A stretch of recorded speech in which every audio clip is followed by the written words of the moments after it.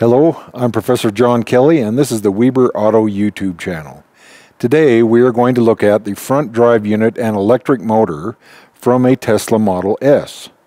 Now, all of the all-wheel drive Tesla Model S versions up through 2018, 2019, somewhere in that range, used this same front electric motor that we're going to look at today.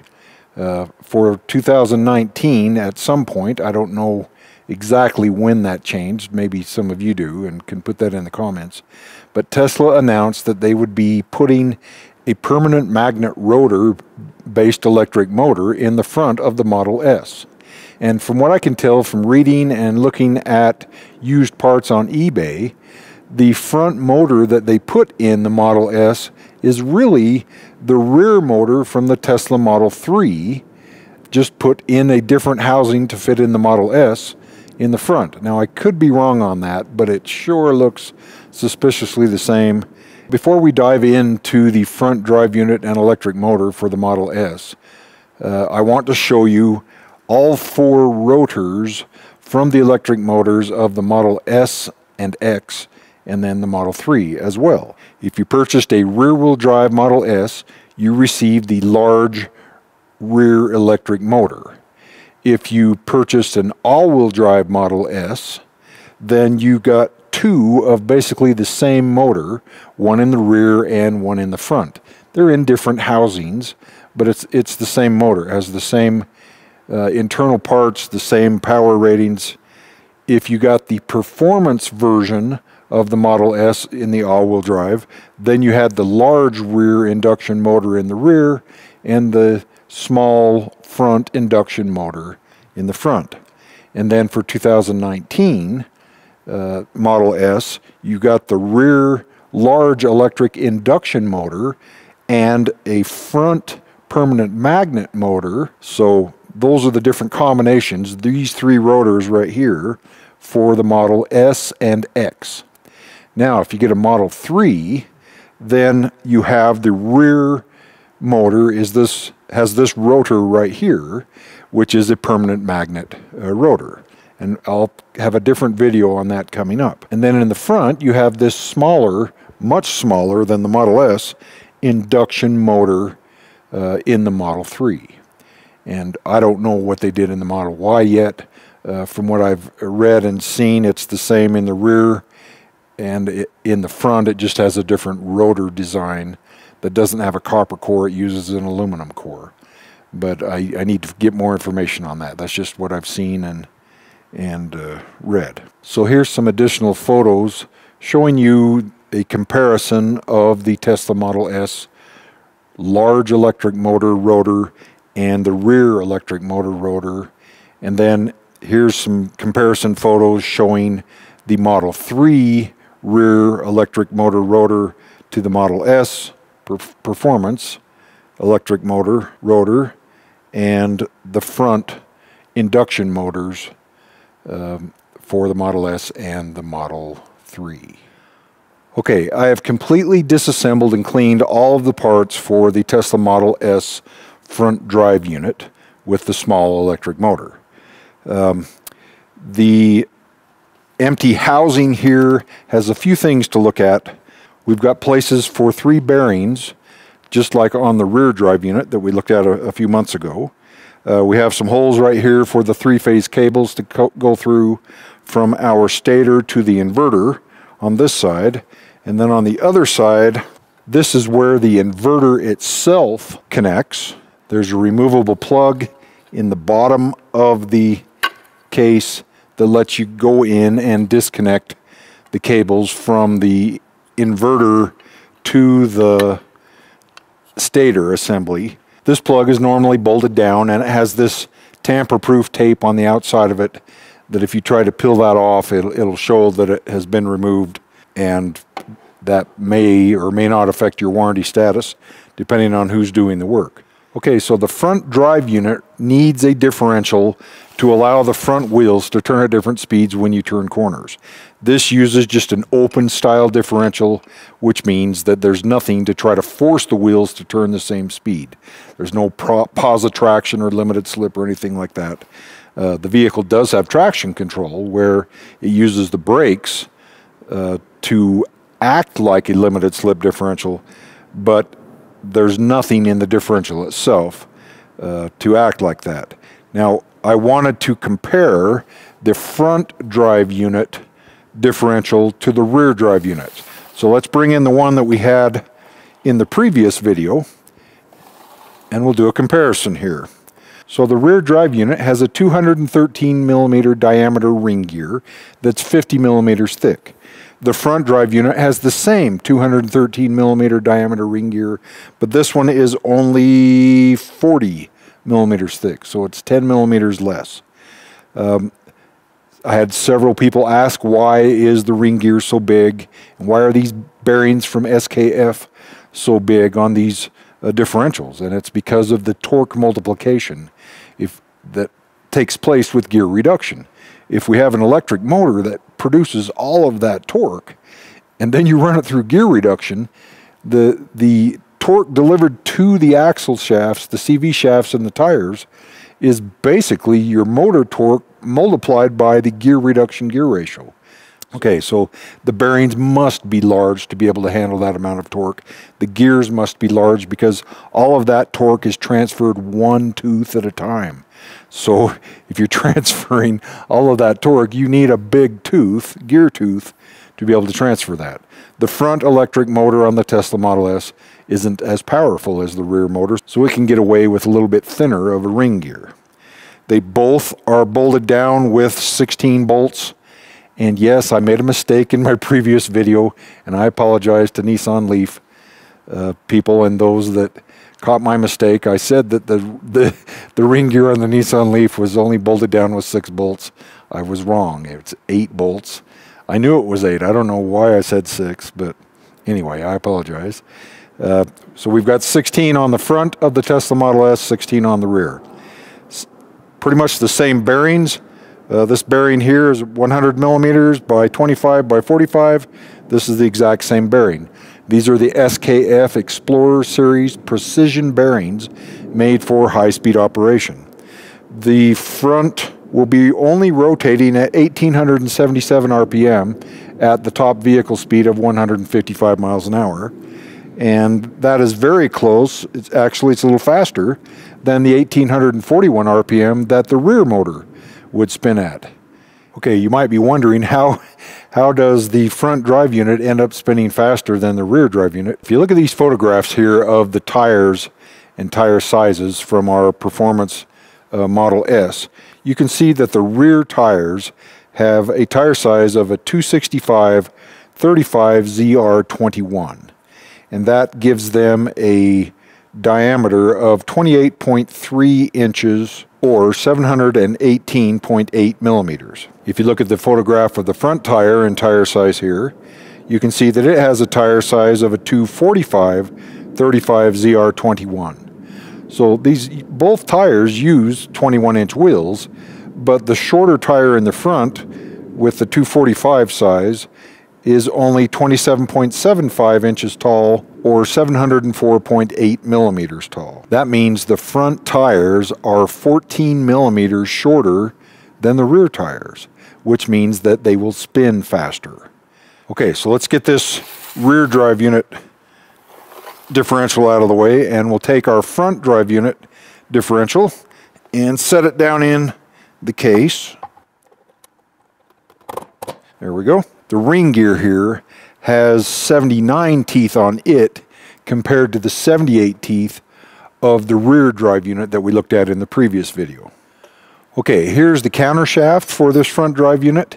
It has a counter-driven gear with 77 teeth on it, and it has the pinion drive gear for our ring gear over here with 21 teeth. And the 21 teeth driving the 79 teeth of the ring gear gives us a gear reduction between the counter drive gear and the ring gear of 3.7619 to 1. Now, just a quick comparison of the rear drive unit performance motor countershaft to the smaller front drive unit. You can see they're very similar. The bearing on the front unit, the SKF bearing on the front unit is a smaller bearing, but it has the same rating as the other one over there. This side of the bearing is the locating bearing. It has this plate that bolts it into the case and holds it in place. So as the gear expands and contracts, and any force from the beveled teeth that we have here on the gear, pushing it one way or the other, is held in place. The shaft is held in place with the bracket here. So this counter shaft at the top speed of the vehicle is only spinning at 7,063 RPM, which is well within the limitations of the bearings on this shaft here. There's another bearing down in the housing here that this is going to sit down into and drive our final drive here. So that's 2 of the 3 main moving parts inside of this drive unit. The next one that we need to look at is the shaft, the counter drive gear that drives the counter driven gear here, and that's the one that connects to the electric motor rotor. So let's bring that in here next. Okay, so this gear right here on the end of the electric motor rotor is what drives our counter driven gear. But before we get into that, let's just do a comparison of the front electric motor rotor to the rear electric motor rotor. These are both induction motor or induction machines, and these are both copper core. They're very heavy. This front one weighs 19.3 kilograms or 42.6 pounds. The rear one weighs 27.58 kilograms or 60.8 pounds. This rear induction rotor has 74 bars going between the shorting bars at the end here. This one has 70 instead of the 74, so it's a little bit smaller diameter. The front motor is 164 millimeters in diameter or 6.46 inches. The rear motor is 194 millimeters in diameter or 7.64 inches. Let's see, what is that? 30 millimeters larger diameter on the rear motor. And then for length, we have 131.6 millimeters or 5.18 inches compared to 154.8 millimeters, so about a 23 millimeter length difference, or 6.9 inches on the rear rotor here. They both have maximum torque pretty close to the same RPM. The rear motor has its maximum torque at 5,630 RPM, and the front motor has it at 5,573. But keep in mind, these have different sized tires on them. So at what vehicle speed are those peak torque RPMs actually met?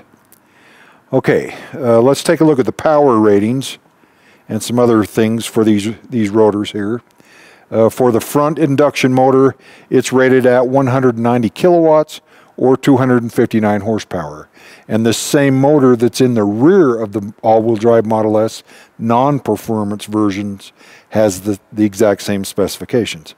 It will put out 331 newton meters of torque or 244 foot-pound force of torque. By comparison, we have 370 kilowatts on the rear motor, 190 kilowatts here. So a little less than double the power on the rear motor versus the front. For the torque, we have 636 newton meters on the rear versus 331 on the front, so a little less than double the torque. So a very high performance induction motor on the rear.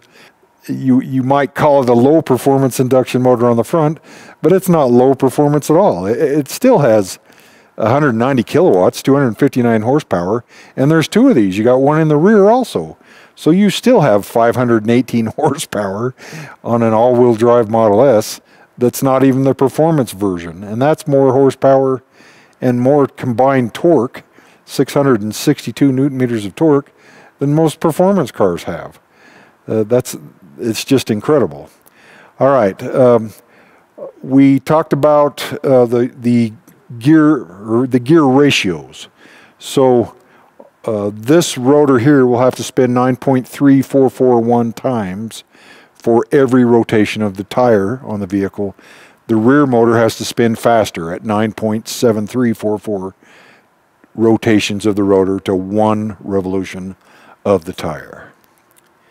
And then at the top speed, 250 kilometers per hour, 17,542 RPM on the front with the shorter tires, 17,919 on the rear with the taller tires. All right, this rotor has a reluctor wheel here on the end for the speed sensor that sits in the case right next to the inverter. It's right under the inverter cover. And so we've got a speed sensor right here that's going to fit right over this. And it's going to measure not only the rotational speed, but the direction. Is it spinning forward or is it spinning backward here on the rotor itself? This is a press-on reluctor wheel, and so I've pulled it off of there. So before I set this rotor and shaft back into the case over here, let's talk about the specialized bearings that are in this transmission. As with the rear drive unit with the special SKF bearings, this rotor also has some specialized bearings, and so does the countershaft and the final drive differential case there. This bearing here on this end is a conductive deep groove ball bearing, the Explorer Series SKF bearing. But on the other side of the shaft, we have an electrically insulated ceramic bearing. And yes, in my previous video I said that silicon nitride bearings weren't ceramic. I was wrong. I admit it. I was wrong. And thanks for the feedback. And anytime I'm wrong, I'm not afraid to admit when I'm wrong. I do my best to try to make sure that I'm not wrong, but I'm only human. I mess things up too. So anyway, this is, from what I can tell, the exact same bearing that's on the rotor for the rear drive unit, except it's not sealed. It doesn't have its own lubrication put into it. This actually has the lubrication from this drive unit sprayed on it constantly while the vehicle is moving. And so this rotor, unlike the front rotor, this rotor spins in a wet environment. It's not totally submerged, but it is in a wet environment, unlike the rear one that was in a totally dry environment. This rotor is cooled by lubricant being sprayed on it. The stator is cooled by the lubricant being sprayed on it and through it. And so it's just a different design. I don't think this one gets as hot as the rear one did because it doesn't have as much power. We're not inducing as much current into this induction rotor as we can in the performance versions of that rear large motor. So we have an insulating bearing on one side, a conducting bearing on the other side, and then we also have here on the end of the housing that the rotor fits in, we have these little brushes right there. Do you see those brushes? Yeah, right there. Those are conductive little strands, and it's actually called a shaft grounding ring with conductive filaments. Now, I cannot see a brand name on this, and I apologize to the manufacturer of this part if I say that somebody else did it, and in fact it was you.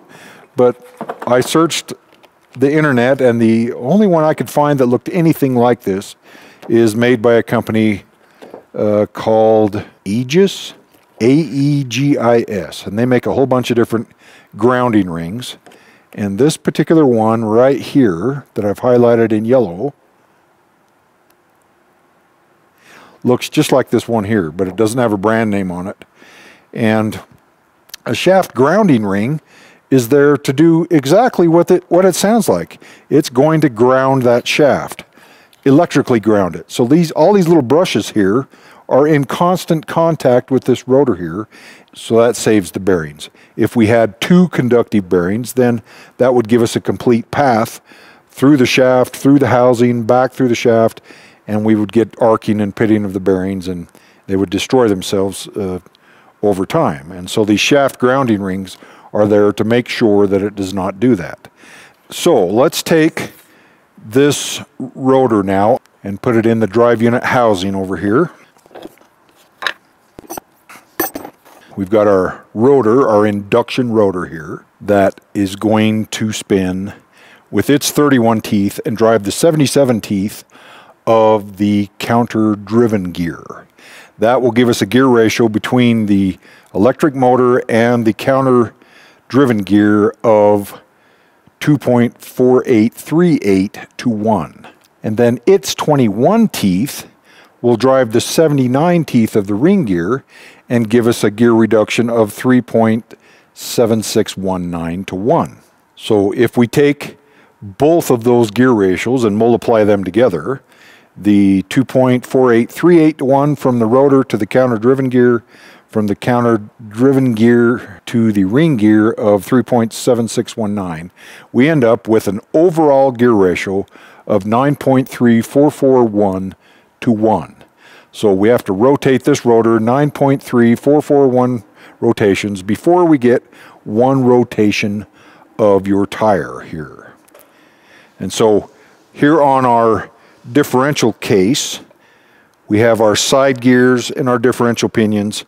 On one side of the front drive unit, from the bottom side, we have a CV half shaft that goes out to, let's see, that would be the driver's side, so that would be the left front tire. The right front tire on this model has an additional shaft here called the jack shaft that slides into the side gear and extends out a certain dimension. I haven't measured it, but what that allows us to have is equal length CV half shafts on the front of this car, and that will help reduce torque steer under heavy acceleration. So that's the purpose of this jack shaft right here. Okay, so in the first part of the video, we've just talked about the gears, but then we've also talked about how fast this rotor and these bearings have to rotate, and so we've talked about the special SKF bearings, special design for these Tesla motors. And if you go to the SKF website, you can download a catalog. They also have an app for their bearings where you can look up the specs on them.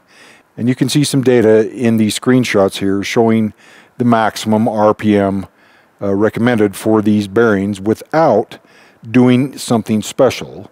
Well, Tesla does something special with these bearings to make sure that they can withstand higher RPMs than their mechanical speed limit. Okay, let's talk about the lubrication system on this front drive unit. This unit sits in the front of the vehicle kind of on a tilt, very much like this, to where this flat spot right up here, where there's a heat exchanger to cool the transmission fluid, would sit pretty much level. Maybe just slightly tilted. We have a gear-driven oil pump right here, some sort of a nylon plastic type gear that is going to be driven right off the teeth of that 213 millimeter ring gear that your axle CV half shafts connect to and move the vehicle down the road. The pump has an inlet arrow right here, and it comes over to a fluid screen. I took this out and took it apart. It just has a little metal screen inside of it. And so think of this as the bottom area of the transmission where the fluid is going to be accumulating. And on the other side here, there is a fluid drain plug that would be down towards the bottom of the housing with it installed in the vehicle. And then there's a fluid fill plug right up here.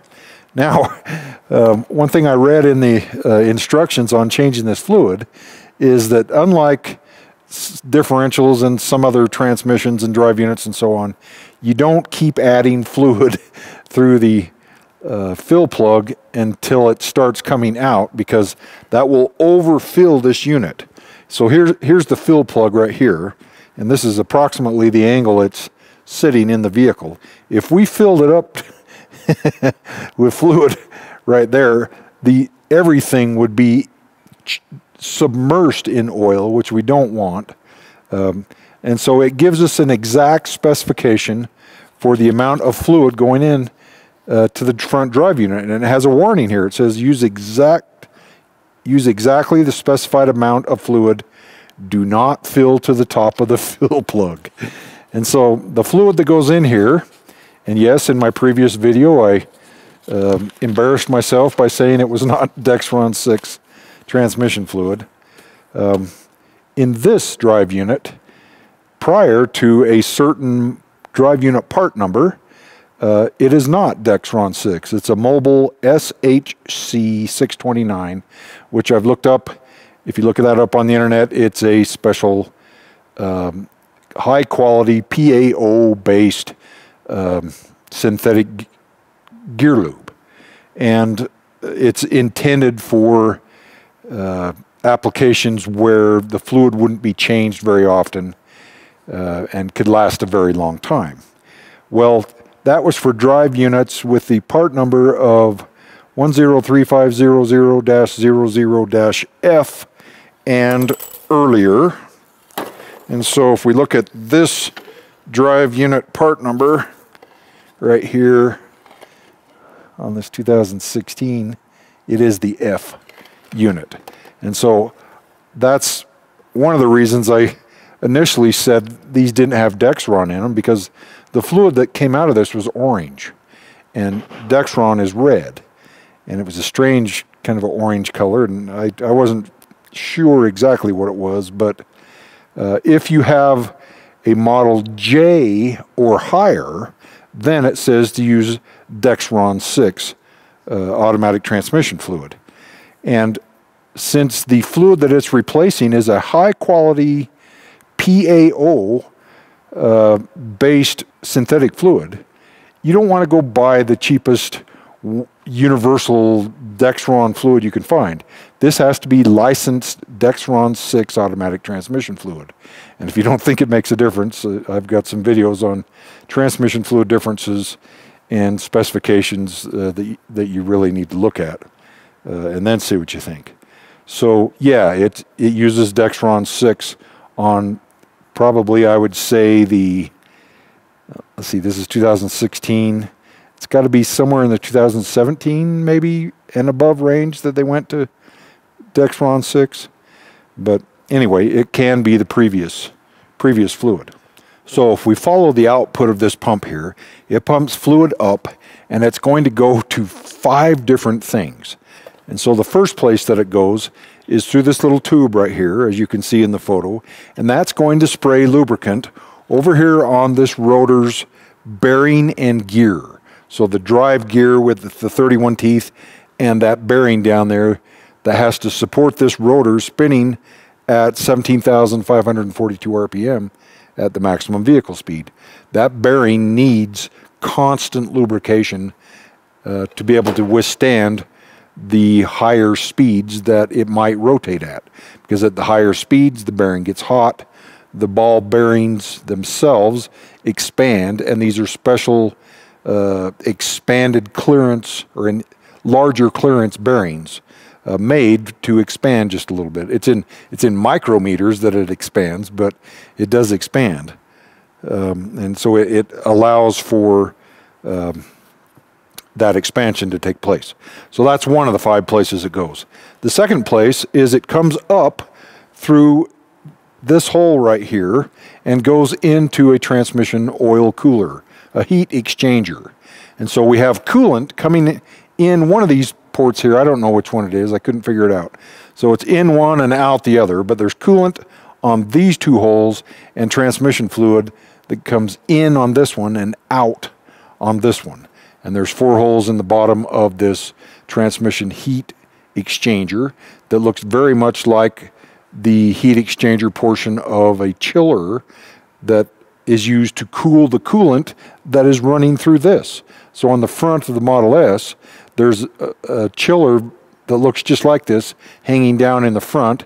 It's probably 20 millimeters taller and has air conditioning refrigerant running through it to remove the heat from the coolant that goes through it.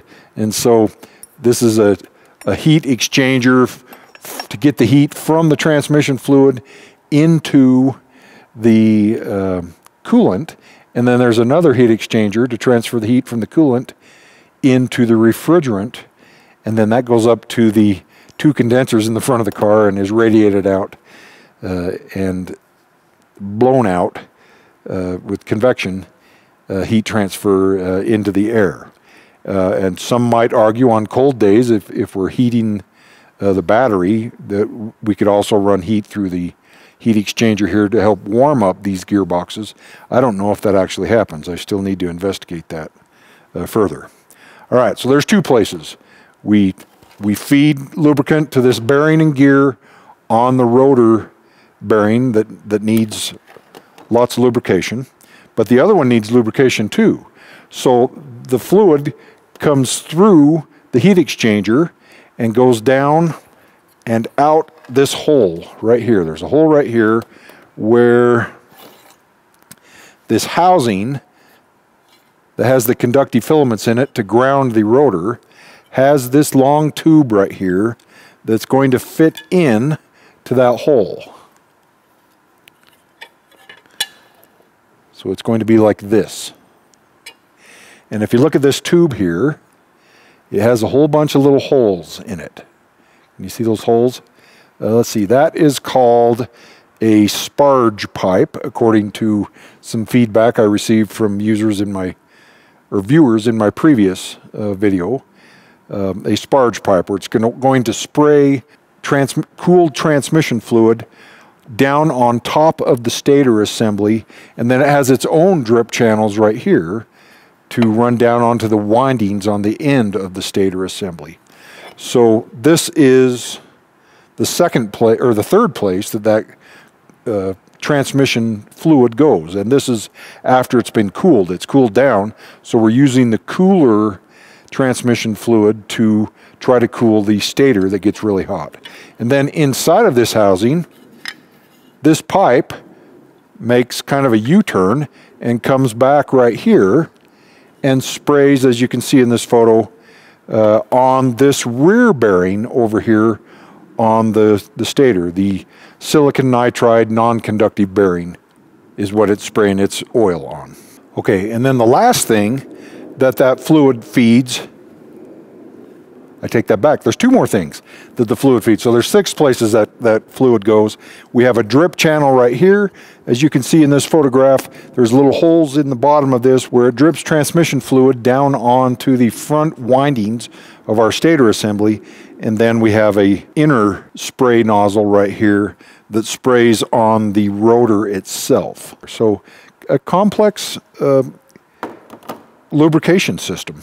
It's especially important for these 2 bearings on this rotor that has to spin clear up to the 17,542 RPM.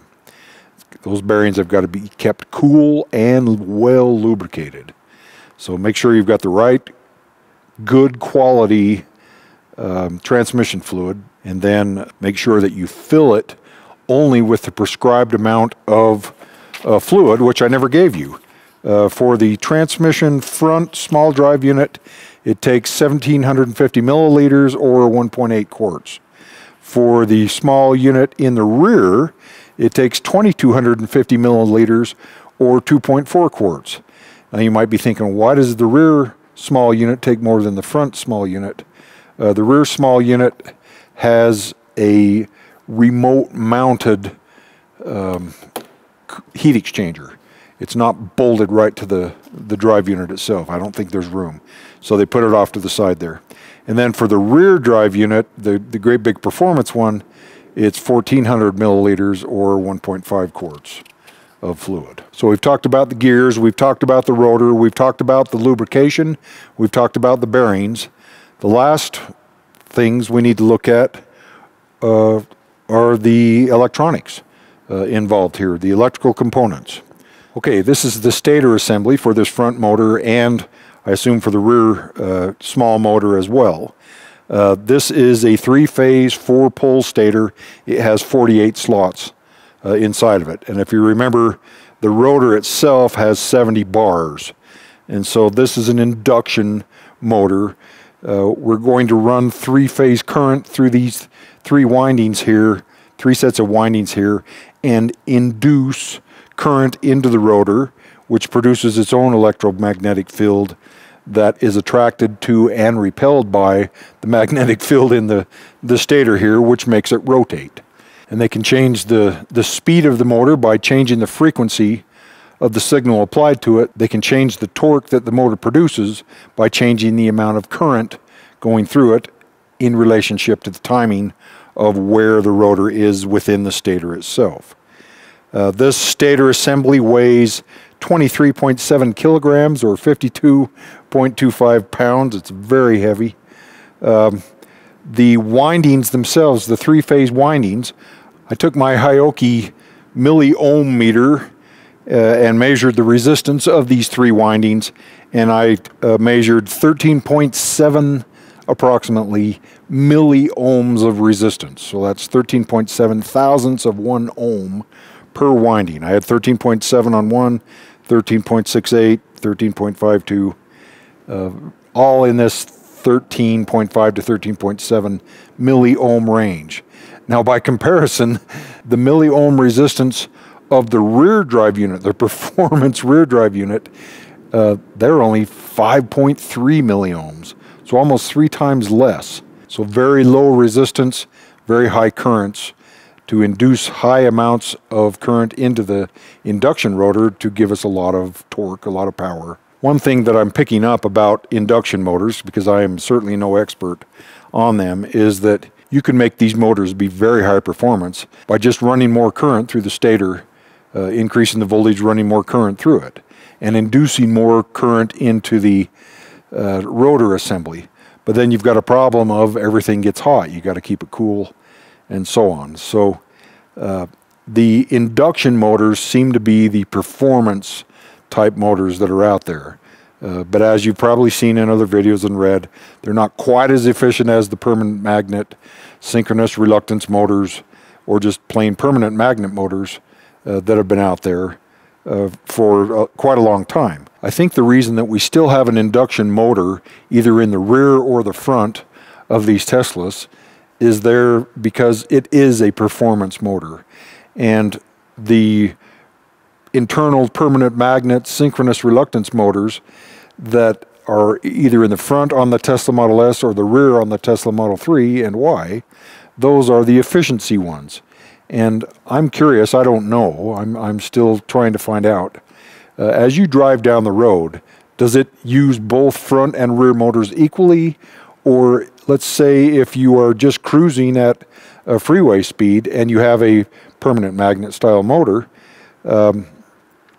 does it run on that alone or mostly on that to increase the battery range that they're getting here?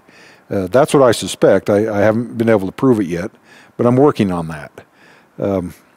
So I think they're giving us the best of both worlds. We have the induction motors for the super high performance combined with really good performance from the permanent magnet ones, but the permanent magnet ones give us a little better battery range because of their efficiency.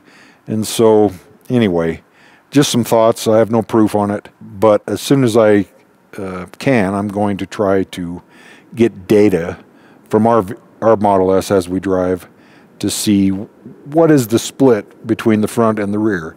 And if any of you know that information, if you've experimented on your own car, you've got scan tool access or other means of grabbing those PIDs, those datas, off the CAN line there, let me know when you're cruising, is it mostly the permanent magnet motor that's propelling you, or is it both?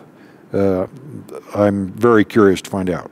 Okay, so this stator assembly, these three-phase cables right here, are powered by the inverter assembly right here. And some of you may recognize this from the video that I did on all the high power, high voltage electronics on the vehicle. And what I should have said is the high power connections between all the high voltage components. But this is the inverter. And the inverter has our DC power coming in from the battery right here. We have a negative and positive terminal connection right there. And then we have our three-phase AC current going out right there, power applied to these three-phase cables right here on the stator assembly. And so that's the connection between the inverter assembly and the stator. The inverter is in control of the current and the voltage and the frequency at the stator itself. Now, this inverter assembly is liquid cooled. As you can see here, we have a coolant fitting right there and another coolant fitting right there. One is the inlet, one is the outlet. There's a heat sink in here. There's a vent right there. We have our low voltage electrical connection right here, our data connection, our logic connection right there. That are inputs. We've got serial data, CAN data. There'll be other inputs such as throttle position and rear motor speed and brake pedal position and other pieces of data that are needed to control the front motor. I'm curious if somebody put the same size tire all the way around on a vehicle that was intended for different size tires. I suspect it'll work just fine, but somehow it's got to learn that, pick that up. Have any of you done that? Have you taken off the two different size tires and just put on the single size tires? And what effect did it have, if any? Oh, one other thing. The stator has a temperature sensor. And as you can see from these two broken wires right here, as I was removing the stator from the housing that it bolts to right here, I accidentally yanked on these wires and broke them. So you can see a little tiny piece of the wire sticking out right there. But there's a temperature sensor inside the stator. Looks like just a single one with the two wires here, monitoring the temperature of the stator windings themselves. All those drip channels that we looked at, the dripped oil down onto the stator, that's onto these windings of copper wire right here. And then the stator frame right here is where all the holes in this pipe right here would be dripping fluid down onto that and cooling it also.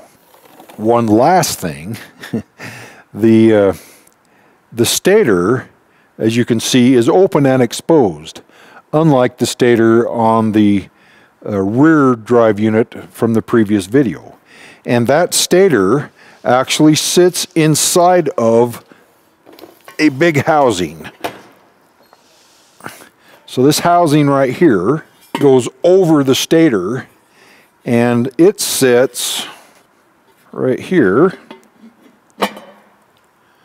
on the transmission case. And so if I lift that off, the first time I lifted this off, I saw this stator right here. There's two locating pins or two alignment pins right there that line up with a hole right here and a hole on the other side. And so this stator fits right down in and lines up with those pins. And then this cap right here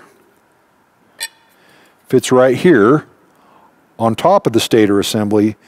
And then this housing fits over the top of that. And so this housing had oil in it, and it's a complete kind of oil bath. It's not submerged, but there's certainly transmission fluid that's in there for cooling and lubrication here on this model. And as I said, I'm almost positive from what I've seen on pictures of used rear drive units of the small motor design that it's the same thing on the rear. I could be wrong. If any of you know exactly what the rear motor is internally. I mean, does it look just like this? Is it the same? It's just in a different housing? I'd be curious to know if that's the case. I'm still looking for a front electric motor for the 2019 and above Tesla Model S to see if it really is the same as the rear motor on the Tesla Model 3. From what I can tell, it is, but I guess we'll see. Obviously, if any of you know if I'm wrong or not, let me know in the comments as well. Okay, well, we've looked at a lot of things here on this Tesla Model S front motor. I know it's a long video, but there's a lot to it. It's very interesting to look at and explore, and I really enjoy that. If you feel that you've benefited from these videos that I produce, please consider a donation to the Weber State Automotive Technology Department. There is a donation link at the bottom of the video description. For those of you who have donated, thank you very much for your donations. I greatly appreciate those, and we are going to put that money to great use. Here you'll be able to see additional videos of components that we would not be able to afford without that, and I greatly appreciate that. So once again, from Weber State University, thanks for watching. Have a good day.